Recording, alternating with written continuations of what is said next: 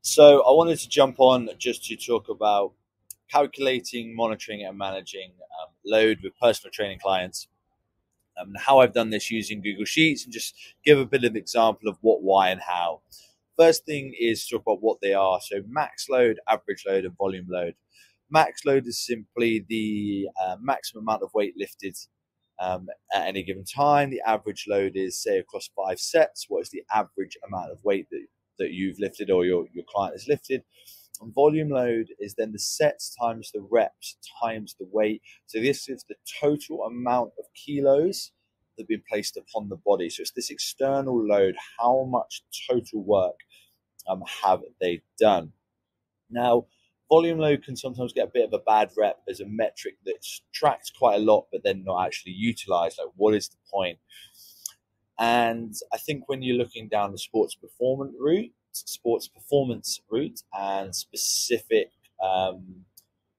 training goals, particularly sporting goals, then yes, this isn't necessarily that important, or can't really tell you too much, particularly when there's different modalities of training going on.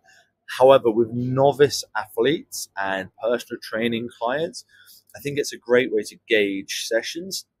And I'll show you why and how in this example it's made such a difference. So the first thing is how we calculate it. So now this is very simple. All I have here is each session. We put the date in, the exercise, sets, reps, and load. Then the max load's super simple. You're just going to go max. So what I've got here is the max of these 4 cells for the 4 sets. Okay. But what I've actually done is, if that max equals 0, leave it blank. I don't want it to take into account 0. That's the same on the average. When we look at the average or the max, I want it to be blank. Okay, so it's just the equals max for those cells. But I've put if max of this equals 0, leave it blank in a double quotation marks. And then if it's not 0, then I just want it to show the score. See there, it's 15 because that's the highest. Okay, if I was to delete that, okay, it's just going to go down to clear for all of them. So I'll just put them back in. Average load, say I'm looking at these ones now, it's exactly the same. I've got an average of those 4 cells. Now I've actually got that as an if error this time, because normally if there's only 1 or none, it will come up with a div x error. Okay, so now it's not asking if it comes to 0. It's saying if there's an error, it can't find an average, then leave it blank. So that's, again, that's the average of those cells. But if there's error in that, leave it blank.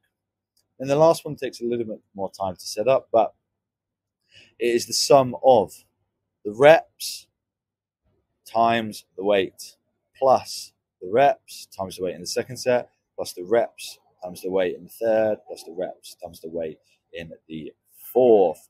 Now again, what I've done there is, if the sum of all of that is 0, leave it blank.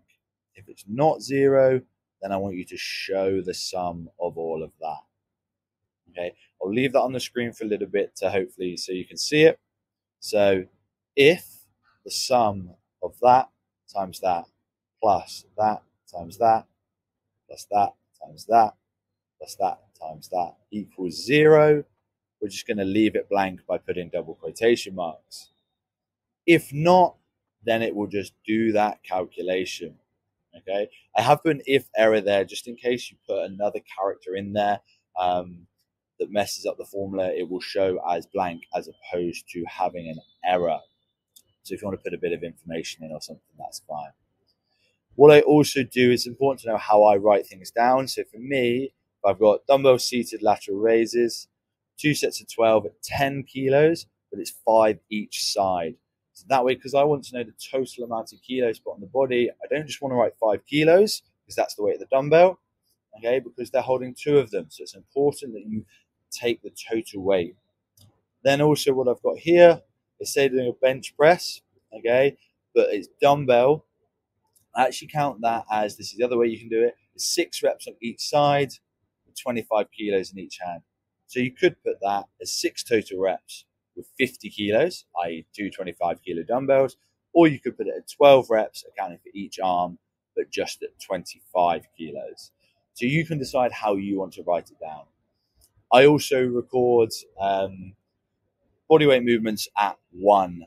Now, again, you could go into the depths of what percentage of body weight they're using in specific exercises. But for me, with these personal training clients, I just want to take it as a gauge because he doesn't find it too impactful and it doesn't seem to have too much of a negative effect from doing it this way. It's just a gauge and understanding of how we're doing it. So that is essentially all I am doing every session. We plan it and write it down, or I go in and change it retrospectively. So what that then looks like is this. So I'm going to zoom out a bit so we can hopefully see it. Now this is actually across 2.5 years. So the really cool thing about this is I can see that the amount of volume, the external load, so how many kilos we are putting on him, is gradually increasing over time. Now this client also travels a lot for work, so there's lots of fluctuation, so I can keep an eye on that as I'm going. So if there's been a period of travel, I don't want to introduce them back into training too quickly. Same with max load. What actually happened here was this was when we first met. This was a change in location when we had a lot more equipment available. There was only dumbbells available here and body weight, and we were learning movements. Whereas here there were barbells, and we started to introduce them. So we used to go an undulating sort of pattern of the dates. So we'd do a heavy barbell lifts, and then we'd come back and we'd do something the next day that was a lot less volume. As you can see over time, we've actually decreased the maximum load. Now, this client is a little bit older as well, and they've done a lot of high impact sports, and so they have a lot of old residual issues and injuries. So what we were finding is it was easier to manage those if we stayed away from the heavier loads, okay, and we increased the sets and reps to get that complete, that full total external load higher. This is most evident when you look at the average load. You can see here, yeah, we learned lots of movements, we came up, we had lots of equipment and we were pushing, but we found it wasn't working. It was detrimental to some of those old issues. Even with going in and doing all the rehab work and any support from physiotherapists, okay? But what we've actually found is we've tailored off the average load and the max load. We've got a much better training response. They feel much better in themselves. They're seeing better results, and they're actually feeling much more confident.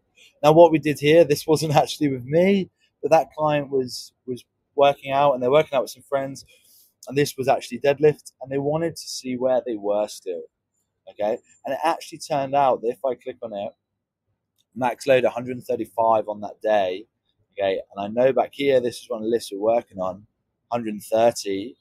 So we can see that even though we haven't necessarily touched those weights, by increasing that volume load with a lower average, we're still able to put out those higher numbers, which for that client, they were super happy with. So in maintaining that strength, we're just doing it in a way that's much better for that client. The last thing I'll show you is on this, the way that we can work this out and chart it is that it's important that you aggregate your data. So what that means is that on the day, it's aggregating all the data for that metric. So it's not taking, this isn't just deadlift, or it's the sum of all of them. Okay, so day is just aggregated. So it's adding together every single volume load on that day. So it is, rather than showing a different bar on the chart for each one of these, it is taking the sum of everything for that day there. Okay. When it comes to the max load, we're aggregating it again, but we're setting it to find the maximum for that day. And then once we look at the average again, we're saying, making sure we're looking at aggregated for that day, but the average in those average loads. So hopefully that's relatively quick, under 10 minutes, just an overview of how to calculate volume load, max load, average load, and why and how you might use it over time, particularly with personal training clients and some of those less specific sporting goals.